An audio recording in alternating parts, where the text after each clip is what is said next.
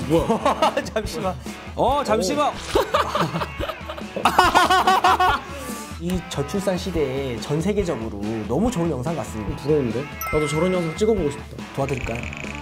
찍는 거. 찍는 거.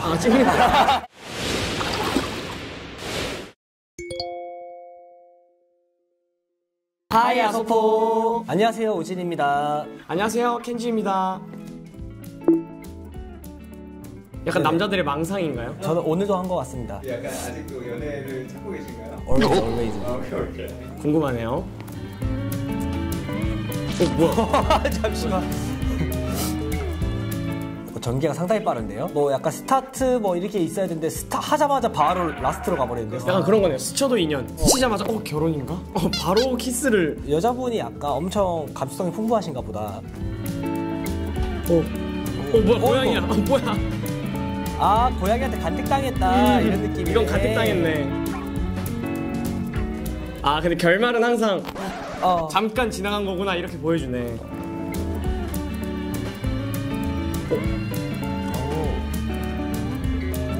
너무 행복해 보이는데 이거는? 근데 너무 행복해 보이는데? 중간에 엄청 신기한 데도 갔는데요? 우리나라에서 볼 수 없는 다리? 뭐 다리가 아니라 뭐 절벽 사이 같은 느낌이라 해야 되나? 되게 예뻤어요. 찰나지만 여기 예쁘다. 여기 진짜 예쁜데요? 지금 배경이 예뻐가지고 더 놀라신 거예요? 완전. 근데 이 영상을 찍으려면 또 엄청 수많은 여행지를 다녀왔던 이분들의 추억이 실제로 담겨있는 거잖아요. 와, 근데 진짜로 이거 만들려고 이거 갔다 온 거면 이건 좀 인정해줘야 됩니다. 이거 만들려고 이거 만들려고 간 거면 이거는 진짜 인정해줘야 돼. 너무 행복해 보이십니다. 너무 사이가 좋아 버렸어.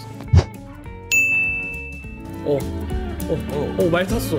와, 비행기도 탔어. 틱톡인가? 아까 틱톡이 있었는데? 중간에 탄 거 뭐지? 비행기가 아니라 저거 뭐지? 헬기인가? 헬기? 와, 너무 빨라가지고 이게 하나 뭐 꽂히면은 그 생각밖에 안 나니까 헬기에 꽂히셨고, 저는 두 분이 서 있는 거. 결혼해서 서 있는 건지 막 정장 입고 드레스 입고 약간 이래가지고. 약간 웨딩 느낌으로 사진 찍고 있는 거 있었는데. 네, 딱 그거. 프로포즈를 했구나. 낭만 있다. 이제 기대돼. 약간 그쪽 중동 쪽 사람이신가 보다. 이분도 바로 결혼을 생각하셨네. 이 저출산 시대에 전 세계적으로 너무 좋은 영상 같습니다. 널리 퍼져야 될 영상이다. 이거는 정말 이 챌린지 정말 좋은 것 같은데요? 결혼을 약간 유도하는. 맞아요. 지금 저희 둘도 할 뻔했잖아요, 방금 결혼. 맞아요. 받아줘서 감사합니다. 네. 화장실에서 나오실 때 악수하면서 순간 생각했어요. 그냥 부딪히다가 내 남자. 죄송합니다. 선글라스. 안 하는데? 애기. 애기도 있어. 두 명이나 있어. 너무 귀엽다. 마지막 디즈니랜드. 발음이 찰지시네요. 디즈니랜드. 디즈니랜드. 확실히 한순간에 찰나에 보여주니까 실제로 상상해도 되게 순간순간 생각하잖아요. 그런 것들을 잘 표현하는 것 같아요. 살짝 저는 갑자기 든 게 이분들이 저런 많은 여행을 다닐 수 있는 또 재력이 또 약간 반대로 재평가가 돼야 되지 않나. 굉장히 현실적이시네요. 약간 티도 좀 있습니다. F신가요? 네, 저 완전 F입니다. 완전 낭만. 잠시만. 내가 부딪히고 싶은데? 팩하면서 키스를 한다고? 팩하면서 키스. 패키네, 패키. 뭔가 좀 섹시했어요. 그 두 분의 만남이 뭔가 딱 정말 그 넷플릭스 영화에 나올 것 같은 그런 무드였죠. 그리고 마지막 눈빛도 뭔가 쓱 보고 가는데 그게 약간 섹시했어요. 이미 애기가 있는데요? 애기랑 부딪혔어. 뭐야? 귀여워.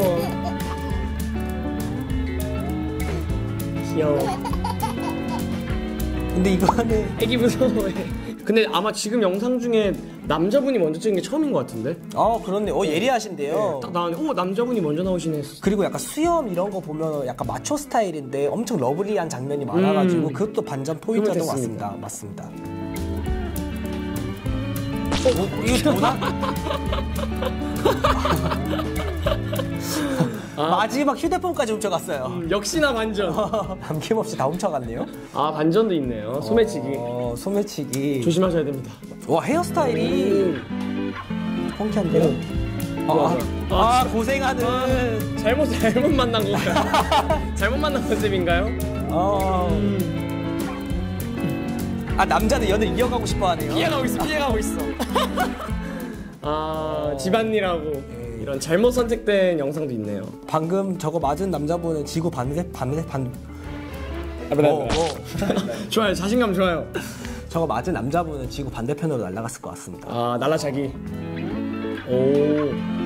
복도에서 뭐야? 오, 되게 어릴 대학생 때부터. 학생연애.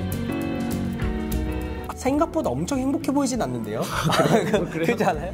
엄청 행복해 보이진 않았어요. 뭔가 저는 결혼까지 가나 싶었는데 아직 어리신가 봐요. 영상 찍을 때도 아직 어리신 것 같아요. 딱 지금 풋풋한 대학생 커플이지 않나. CC 느낌? 그래서 살짝 이런 챌린지는 하고 싶은데 살짝 쑥스러워서 그게 더 의식을 하는 것 같아요. 카메라 의식을. 부끄럽지만 그래도 우리도 찍자. 그런 느낌인 것 같아요. 귀엽습니다. 스케이트장에서 다치는 거 아니야?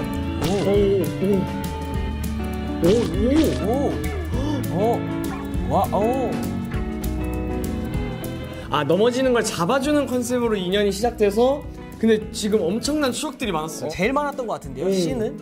그리고 되게 아름다운 곳들이 많이 갔어요. 제일 기억에 남는 게 뭐가 있죠? 전 순간 그 바다? 되게 낭만 있다. 이거. 저는 이거. 똑같은 거네. 이분들은 진짜 행복해 보여요. 와. 좀 부러운데? 나도 저런 영상 찍어보고 싶다. 저런 영상을 찍으려면 일단 이만큼의 추억을 갖고 찍어야 되잖아요. 그쵸.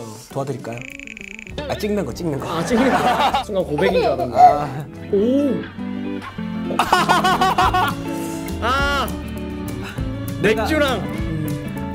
맥주를 만져버렸어. 시원하게 잘 드신다. 저희보단 나이가 많으신 것 같은데. 그쵸. 이렇게 또 트렌디하게 하시는 게 좀 대단한 것 같습니다. 그쵸. 그리고 저는 제가 찍을 수 있는 영상을 찾은 것 같아요. 저도 소주 이런 거 술로 하면은 할 수 있겠구나. 나도 이런 영상 찍을 수 있겠구나. 자, 여기까지.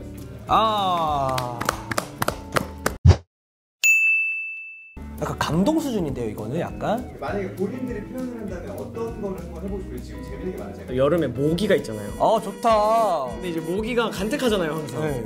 나 모기가 딱 무는 순간 뭔가 이제 그런 거를 좀 재미나게 표현하면 좋지 않을까. 모기와의 사랑? 아니 모기와의 이런 괴로움? 적어도 이제 8번 정도는 모기랑 계속 이렇게 부비적 거려야 되네요. 그쵸. 근데 그 얘네들 다 죽일 거예요. 아이키 찍고 좋아요. 저는 요즘 이제 운동을 하다 보니까 지금 상태에서 먼저 찍고 열심히 만든 다음에 그 마지막에 이러잖아요. 바벨이라든지 이렇게 친 다음에 몸을 다 만들고 나서 약간 반전을 주는 거죠. 저는 몸이 완전 좋아진 상태로. 근데 모기도 너무 재밌는 것 같아요.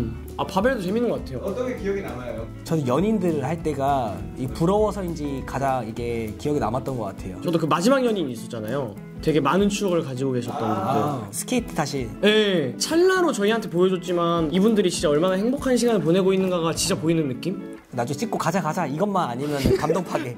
야, 다 찍었다 가자. 가자. 다음. 야, 빨리 가야 된다니까 저기. 근데 진짜 행복해 보여가지고 기억에 남는 것 같아요. 이 챌린지는 되게 좋은데요? 감동 수준이었어요 진짜로. 짜집기지만은 한 번에 와닿는 느낌? 약간 세트 메뉴 같은 느낌? 지금까지 있었던 추억들을 이 챌린지에 그냥 담은 느낌? 그래가지고 좋은 것 같아요. 바이.